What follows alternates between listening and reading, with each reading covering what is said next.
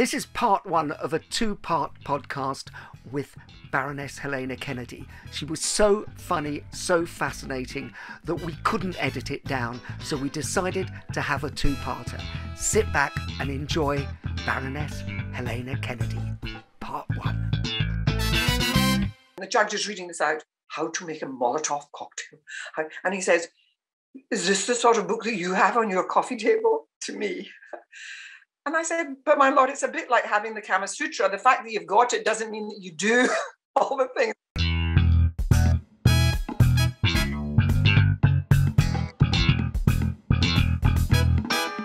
Welcome to the Humourology Podcast with me, Paul Boross, and my glittering lineup of guests from the worlds of business, sport and entertainment, who are here to share their wisdom and their use of humour with you. Humourology is the study of how humour can dramatically improve your business success and your life. Humourology puts the fun into business fundamentals, increases the value of your laughing stock, and puts a punchline back into your bottom line. Please remember to like, subscribe, and leave a review wherever you get your podcasts. My guest on this edition of the Humourology Podcast is a renowned barrister and member of the House of Lords. She's built a career on showing compassion in the courtroom. As a member of the House of Lords, she has fought endlessly for women's rights and against misogyny. She has served as the chair for Charter 88, the Human Genetics Commission, the Power Inquiry, and the British Council. She has played a hand in the country's biggest cases, from the Brighton bombing to the Guildford 4 appeal. When she's not advocating for equality and fighting for freedoms, you can find her captivating crowds on stage, on the screen and over the airways as a presenter for programmes like Heart of the Matter, Time Gentlemen Please and Blind Justice. She is truly a champion of social justice who leads with passion, wit and humanity. Baroness Helena Kennedy, welcome to the Humourology Podcast. It's lovely to be here, Paul. Well, it's such a pleasure to see you, and I'm a huge fan of your work. Firstly, I'd like to take you back to the early years when you were growing up in a tenement in the impoverished south side of Glasgow. Now, as you may know, I know Glasgow well, as my mother's side of the family are from Brigton. And Glaswegians are renowned for their caustic wit. Was humour valued in your family? Oh, absolutely. And it's so interesting, that business about being brought up in the south side of Glasgow. You were never allowed to get too big for your boots. And so part of the humour was about sort of cutting people down to size. But I also had an uncle who was an entertainer. And he was it's hard to explain just how this was. His name was Jack Connolly. He was actually otherwise known as Jakey Connolly. And his family had at one stage, for quite a short time, gone to Canada on one of those things where you could go on for, very little money because they were wanting migrants to settle in Australia or Canada. And he and his family had gone to Canada and not much liked it and found it pretty hard going. But they were right out in the far west of Canada, and he certainly learned to ride. And it was farmland, and these were folk who knew nothing about farming, I can tell you. So they came back to Glasgow, and my Uncle Jack my first memory is as a child was that when it was the May Day parade in Glasgow, was that my Uncle Jack was on a white horse wearing a Stetson and basically being like Roy Rogers. He used to lead this parade and he used to sing cowboy songs. And he was known as, and he used to affect a kind of American and North American accent, let's put it that way. And then, of course, when he was at home, he was as Glaswegian as the rest of us. He was a great comic and a source of great laughter in our wider family. So there was sort of a showbiz show-off gene already running through the family, was there? He had a very nice singing voice, and he ended up having a band, and he would play everybody on the south side. We were the Catholic community of the south side, and he used to play everybody's weddings. and events and anniversary parties and all that sort of thing. And his daughters all could sing. Our side of the family, we were all very, very close. And there were 4 girls in their family and 4 girls in ours. And our 4 girls, we weren't very talented on the musical front at all. But I do think that we certainly loved the fact that we had this entertainer in our midst, and he was very, very funny.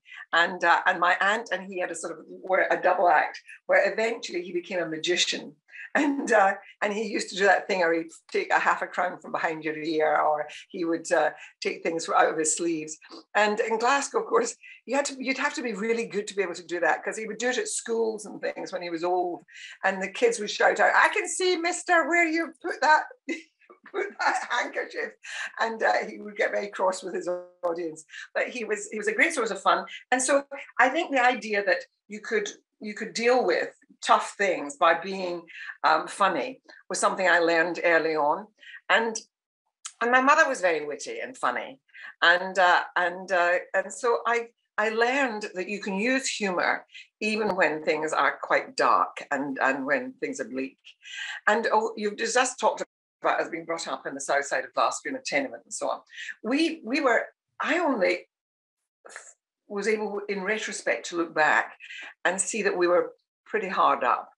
But when you're in the midst, when you live amongst people who are all in the same boat, you don't think of yourself as being poor. And one of my sisters said recently to me when I was, I'd been interviewed or something. She said, "Why do you have to tell people we were poor?" And I said, "Well, it's just the reality. But there's no shame in the fact that we weren't well off." And my mother took great pride in the fact that she turned us out well. And I once went back to her house after I'd been interviewed in Scotland at the BBC.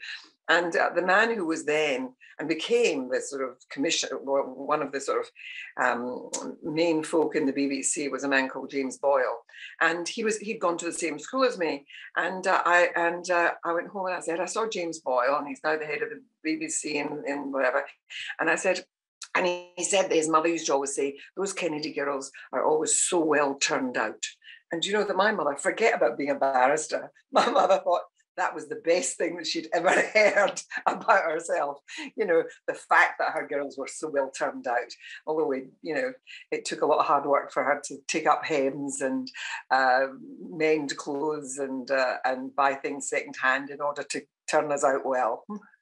Well, it was a matter of pride, wasn't it? Because my family were the same, that you had to, with the little you had to show that you knew how to dress properly. We had a friend called Kim Kinney who also grew up about a mile away in the East End of Glasgow, and he used to run the Comedy Store.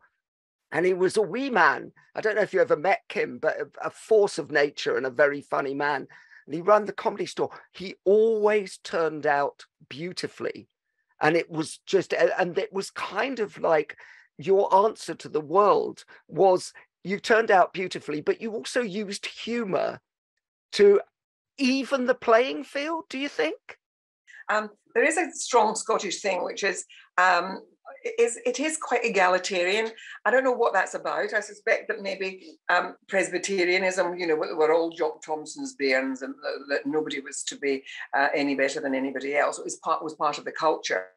And I remember my mother, and it's something that stayed with me all my life, especially when I went to the bar, was that she used to say, never ever think you're better than anybody else, that you didn't look down on people.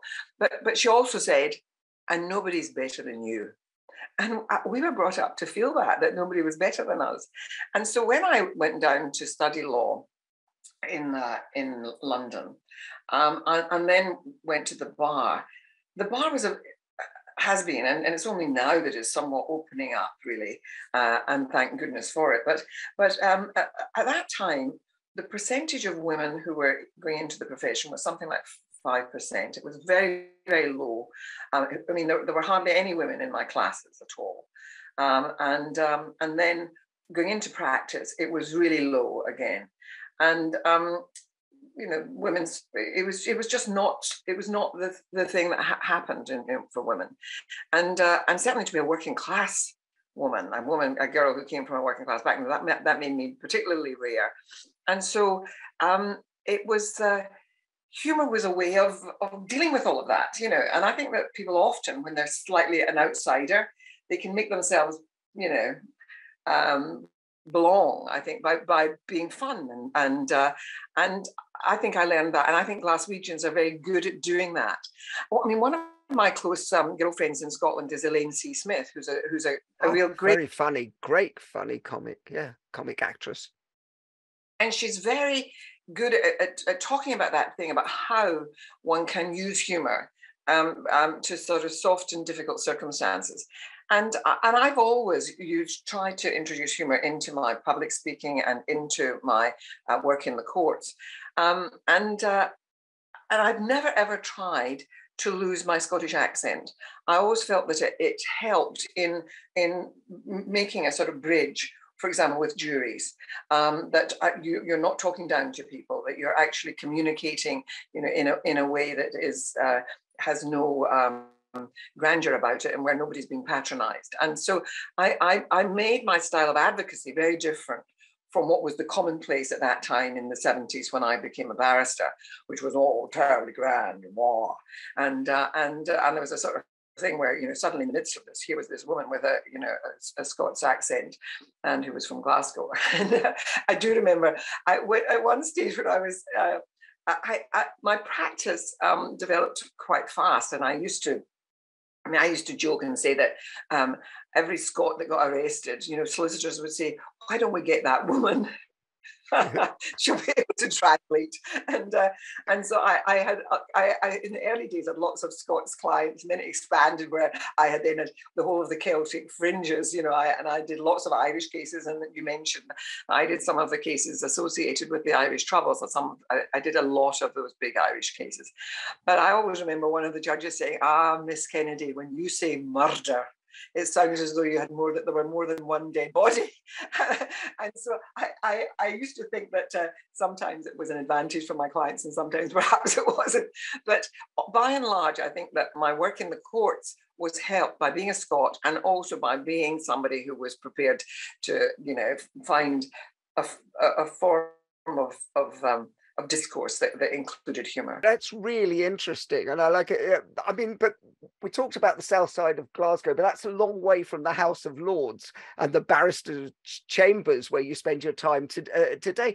Are there any parallels between how the humour works in those two vastly different worlds? You'll know this yourself. There are different ways of being funny. For me, it's always been much more about I mean, I'm reasonably quick-witted, but I always find that the more interesting thing is to weave it into a story, and so that is good storytelling, and that's what advocacy is about. That's what being a barrister is about, because it's really about telling your clients, giving your clients account, telling your client's story in the most compelling way possible, and often it's about... I quite like to use imagery to do that. And it's a bit like the prosecution will come and they will present their case.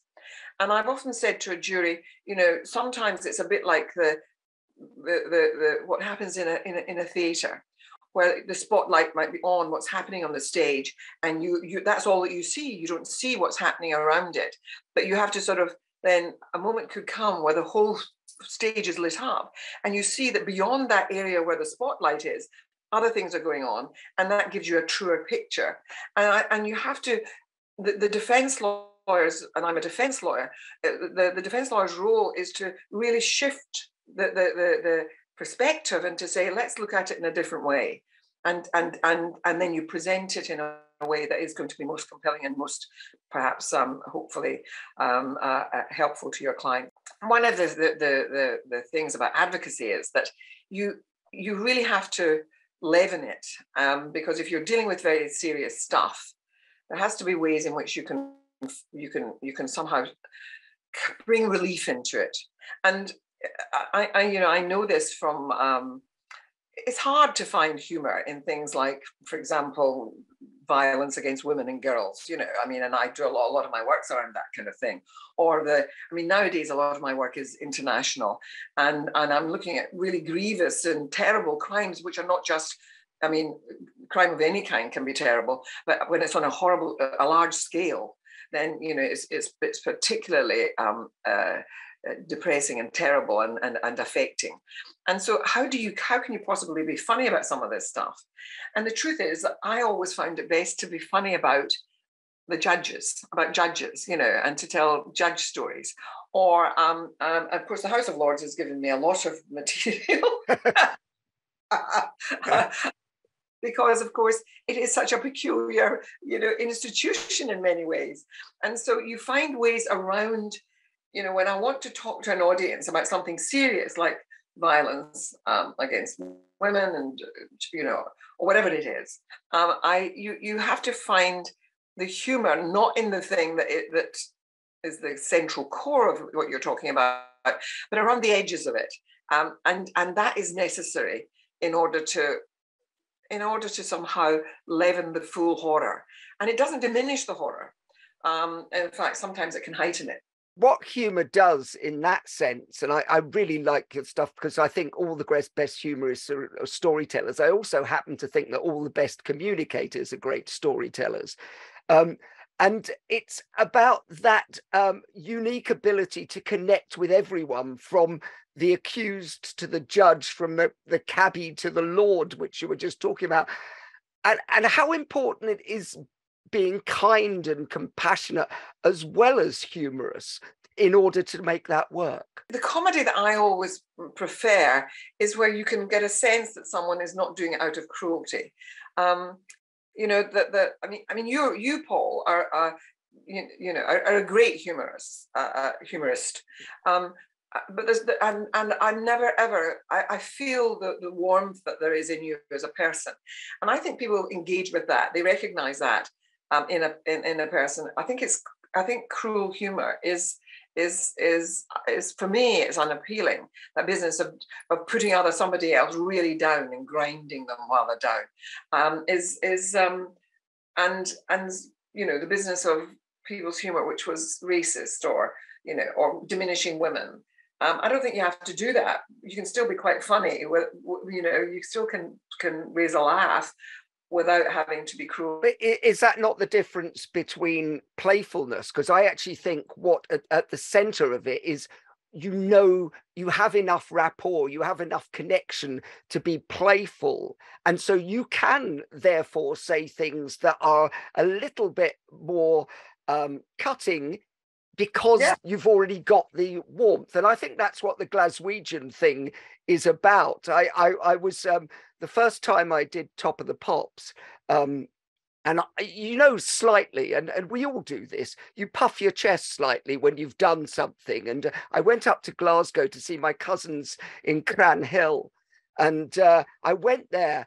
And, you know, I'd just done my first Top of the Pops, and I'm on tour, and go and see my cousins in Cranhill, and all the wee cousins are there, and went, "Oh, Uncle Paul, we saw you on that there Top of the Pops." And just allowed me to puff my chest enough, and then went, "We thought you were a shite." Oh, God. Well, there is certainly that Scottish thing, which is you must never get to think too well of yourself, because they'll bring you back down to the ground. And I always remember that, you know, my sister said that she was in the street with my mother, and somebody had stopped my mother and said, "Oh, I saw something in the papers, Mrs. Kennedy, about your daughter and all the things that she does. I don't know how she does all that." And my mother said, I know, she's always busy, but you should see her skirting boards." And so basically, she may be great in the courts and she may be doing this and that, but all I can tell you is she's not much good as a housewife. I mean, you know, it's that business of you know, never sounding as if you're being too overproud of your own children, and never letting your children think that they're too big, you know, they're getting too grand for. They've got to, you know where they're from. Well, you talk about children, and I know you have 3 children, and Is that part of is it important to have humour in? You were raised with humour. Is it important to inherently plant that in them so they don't get too big for their boots? My boys, particularly with each other, but also my poor husband is the butt of most of their. But I get some of it too. And when they're doing it with me, they put on this sort of Scottish accent, this full Glasgow accent, and they sort of go, oh, you know, and oh dear. And they take me off, you know, but their father is the person who suffers most in their hands. But no, there's a lot of laughter in this house, and I think we did get that really from my side of the family, that you know, that Scottish thing. I think you also have to encourage it and allow it to happen, because it brings you back down to earth, because you will be in the House of Lords. There's not many places more grand than that. So you have to be rooted when you come home, don't you? When I first took my mother's dead now, has been for 10 years, and she lived until she was 93. And she was really a rather marvellous woman. She was very funny. And when I first took her to the House of Lords, and she looked around and she was saying, I thought half these people were dead. You know, she saw lots of politicians that she remembered from the newspapers and things. And she said that but somebody had stopped her in Glasgow and said to her, how do you feel now, Mrs. Kennedy, about your daughter being a lady? And she said, all my daughters are ladies. Oh! But it's that whole thing of just, you know, I don't make any difference between them. She was, but my mother was a real character. Very, very, very funny woman. My mother's 91. She won't thank me for saying that, because she's been lying about her age forever, you know. But it's that humour as a resilience as well, because I mean, what they lived through was quite extraordinary. My father was in the army. My mother had 2 babies while he was away in those six years. I mean, when he came home on leave, he'd go back and she'd find her that she was pregnant, and she had these 2 babies, and she was living in a tenement in Tradeston on the south side of Glasgow, which was down on the river. And it was bombed regularly because, of course, you know, it was the shipbuilding area, and the tenement that she was in was bombed. And my mother went through the rubble. You know, she had her kids looked after by her mother-in-law for the day. She went through the rubble and found things, you know, photographs and stuff like that. And she found pieces of furniture, and somebody had given her a hand cart, and somebody else, the priest in the local Catholic church, had found some place that she could move into that was about 2 miles up the road. And she put that stuff on a hand cart like Mother Courage and moved up to find a new place to take her kids. You know, I mean, people went through the most incredible things. You know, we don't know we're alive really that we hadn't that experience. But I just now, Paul, I'm on this task force advising on war crimes in Ukraine, and it's bringing me right up close to those kind of experiences that people did talk about what happened during the Second World War. Yeah, I wasn't born. I was one of the sort of post-war part of my family. My two sisters were 9 and 10 years older than me, but it was part of our lives hearing those stories about the effects of the war on people. And I think that a lot of men suffered terribly by the things that they experienced in the war, and then came home and sort of buttoned it up. And I think that you know, they probably were experiencing post-traumatic stress disorder, and nobody knew. And of course, often, you know, drank too much and so on. I'm sure it had effects that were never at the time recognised, but were seen in social problems, you know. I think that's very interesting. We had John Sweeney on the show, the Panorama reporter, and he spent, well, he's now in Ukraine. He spent the last year in Ukraine reporting from there. And we talked about, and you're talking about the whole thing of dealing with these extraordinarily tragic situations. How important do you think it is to be able to see some humour even in the most tragic situations. I've sat in the cells with people who've been looking at life imprisonment and sometimes got life imprisonment. And even in those sort of circumstances, people sometimes really the toughest stuff in life, still people find a way of laughing at their own vulnerability or laughing at the it is, you know, it is the humor of the gallows. It is the humor of the morgue. You know, I just this last week was with some very senior people from Ukraine, and like that, you know, the only way that you can remind yourself of life and find some enhancement in all of this is to believe in how the future might be. And so, of course, their jokes are all about Putin and what they want to happen to him,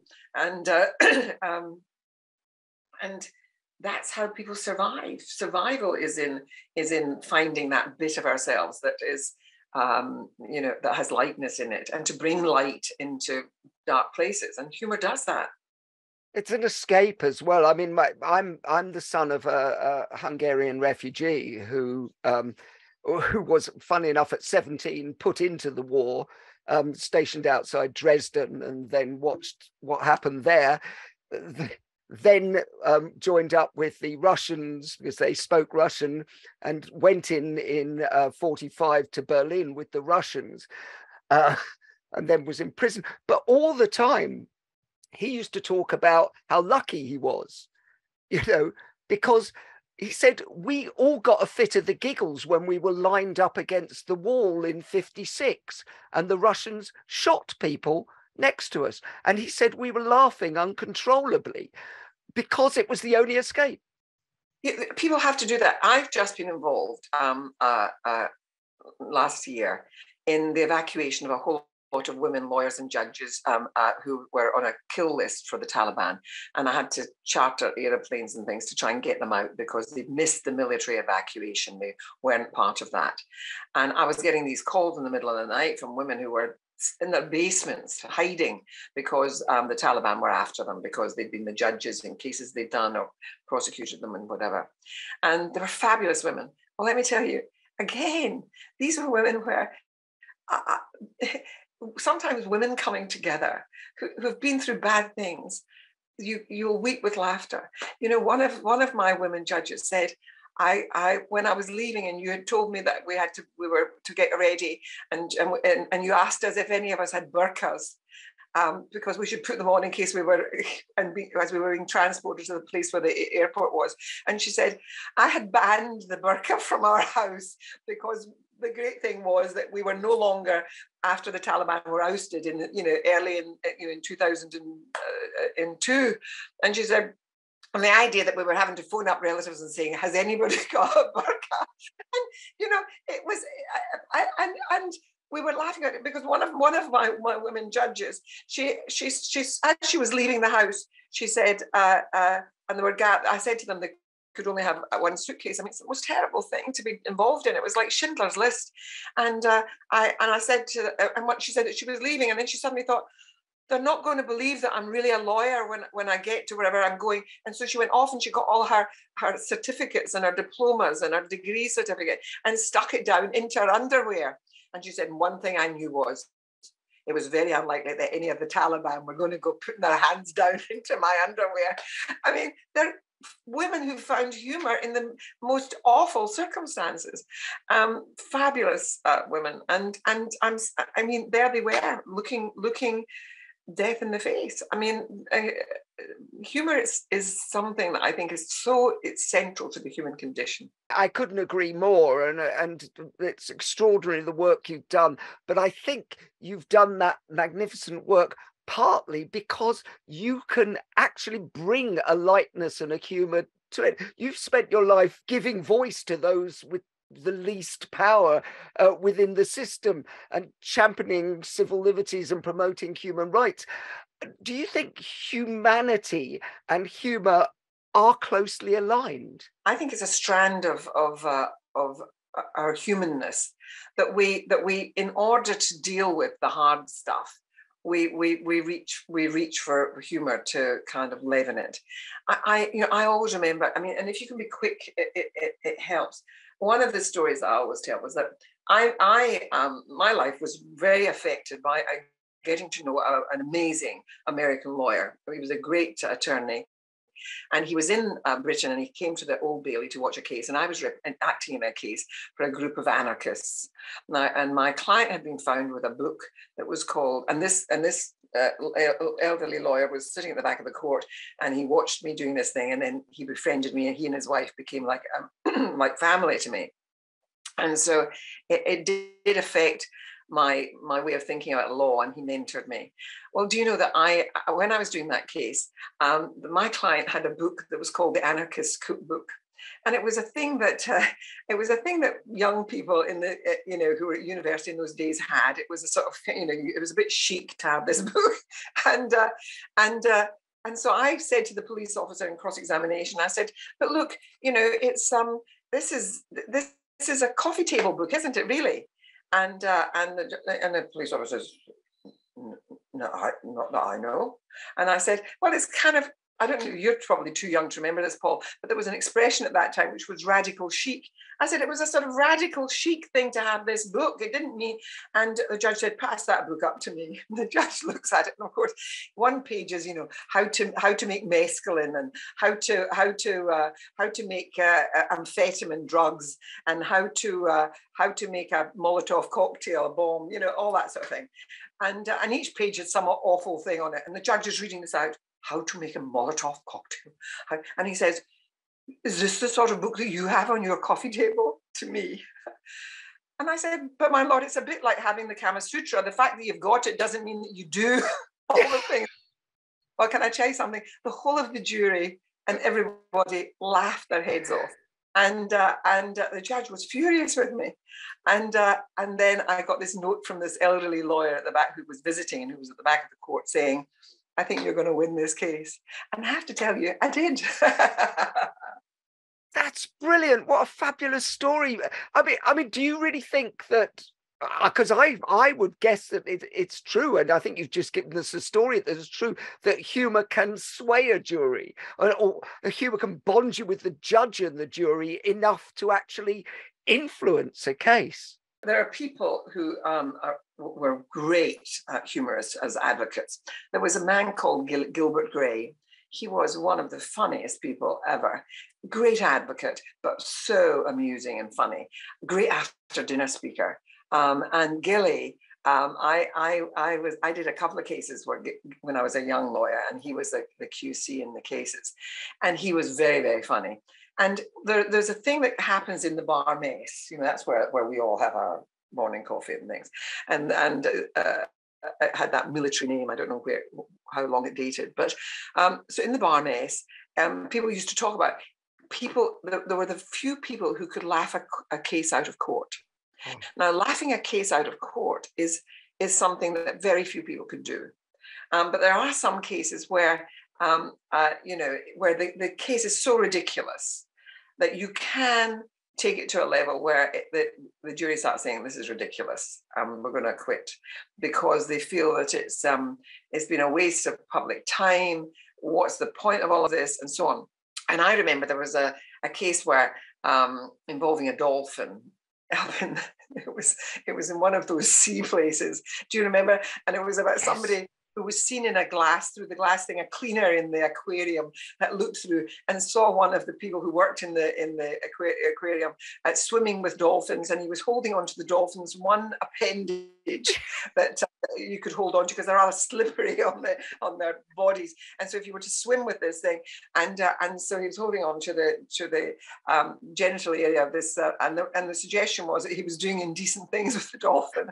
And the guy then said, "It's not," and he said, "I was trained to do things with dolphins in the Caribbean or whatever, and it's the only thing that you can hold on to if you're trying to steer it away from, whatever."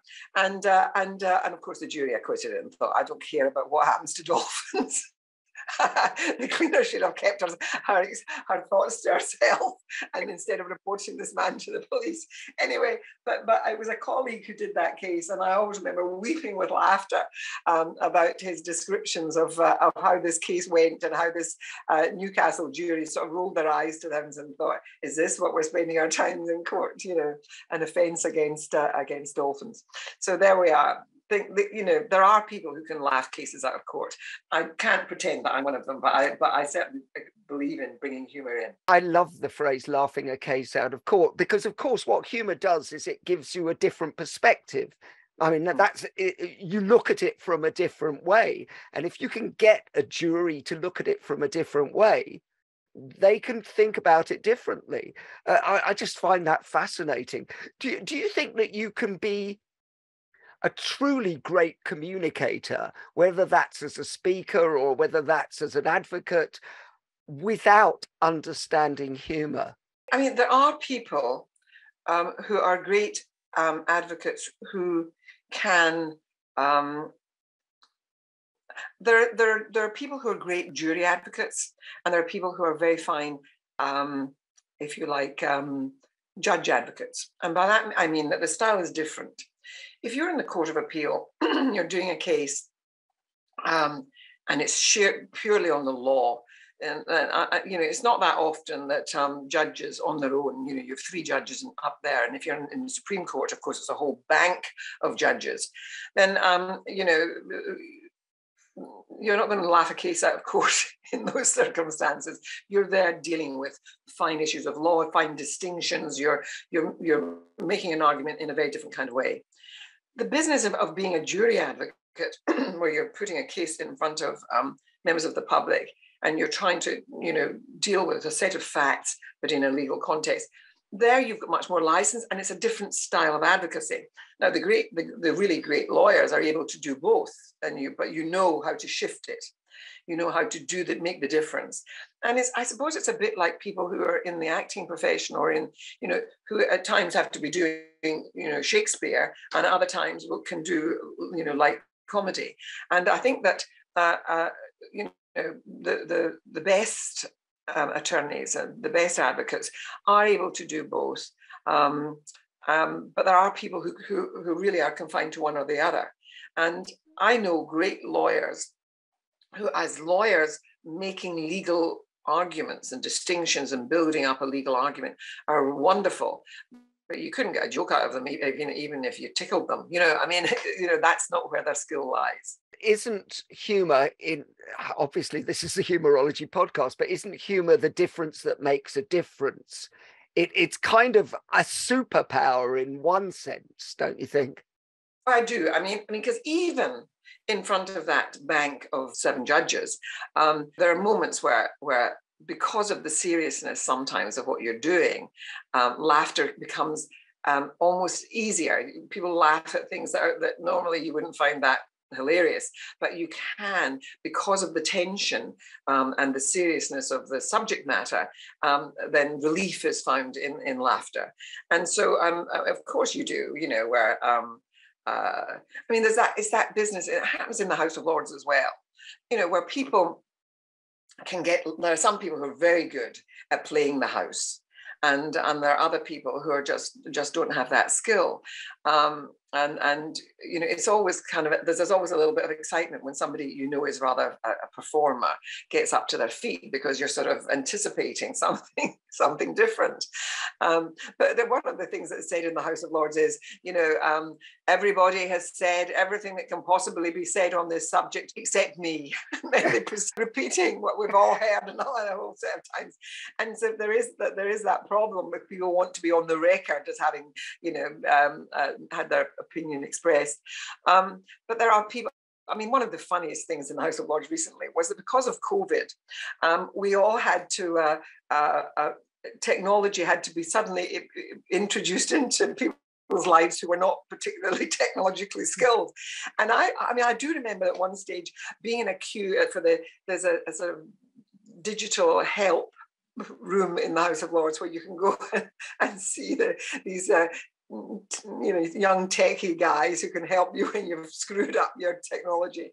And I was standing in a line behind a very, very elderly peer, and I said to him, I said, are you getting a website? Are you here to create a website? And he said to me, Helena, I don't want a website. I want eyesight. And, it's the whole technological thing has been such a challenge to an awful lot of people. But when the house was only operating online, and basically somebody was sitting on the woolsack in the house, empty, and we were all in the little boxes on people's, computers and zooming in, and you'd had to put, indicate in advance that you wanted to speak, and so you'd be given that there'd be a line-up and so on. And so then the speaker in the house would shout out, Lord McGillicuddy of Upper Montrose, and then some ancient peer would appear on the screen, and he would open his mouth and he would talk, and no sound would be coming out of him, and he would talk and talk and talk, and then the speaker would shout, Lord McGillicuddy, you're on mute. And then, of course, Lord McGillicuddy wouldn't know how to unmute, and you'd see him struggling with his computer. And then some ancient retainer would stroll in who would try and help them with the computer. And every presentation would take about 20 minutes. And so until we all became sort of technologically, and it was very interesting. You would see into people's houses, you would see some very ancient earl, a hereditary peer in a castle somewhere, and you'd see on the back of his door hanging on a nail would be his dressing gown, and he'd be in some ancient bedroom trying to communicate with the House of Lords. Anyway, it was a very interesting time, but it's made us all much more technologically equipped. Well, that's it, and it kind of evens the playing field, doesn't it? That humour of, and that's why I think about the humour and humanity.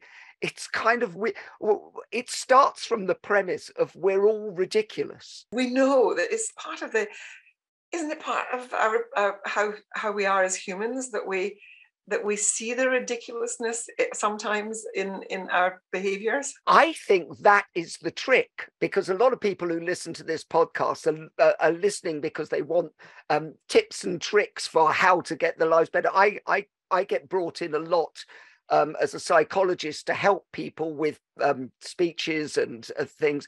And one of the things that happens a lot is people put other people on pedestals. I can't talk to that Baroness Kennedy because she's way above me, rather than seeing them as people. And that's where I think the humour and the humanity come together. Yeah, I agree with you, Paul. I think that if it's one of the ways in which you make those connections, and you show that you're not any different from anybody else. You may have a different job in life, but in fact you're affected by all the same things, and you have all the same self-doubts and all the same sort of concerns about it, about our daily round. But you just try to be the best person you can be. We couldn't fit everything into part one, so in part two, you will get more of her wonderful witticisms, her wonderful insights, and her wonderful charm and repartee. The Humourology Podcast was hosted by Paul Boross, produced by David Rose, music by Steve Hayworth, creative direction by Les Hughes, and additional research by Helen Sykes. Please remember to subscribe, like, and leave a review wherever you get your podcasts. This has been a Big Sky production.